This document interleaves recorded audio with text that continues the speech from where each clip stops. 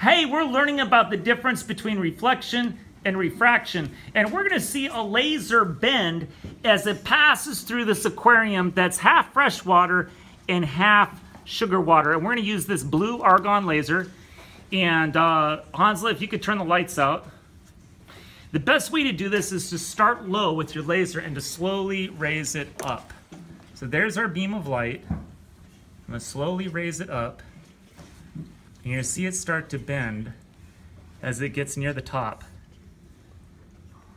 So here's the laser entering the water. Here's it refracting as it goes through the sugar water. Now I'm going to go down low again, and you see it's a pretty straight shot. Here's the argon laser. And now it's going to slowly bend as I rise up into that sugar solution. There, it's starting to bend. Bending more. Really bending there. Look at that.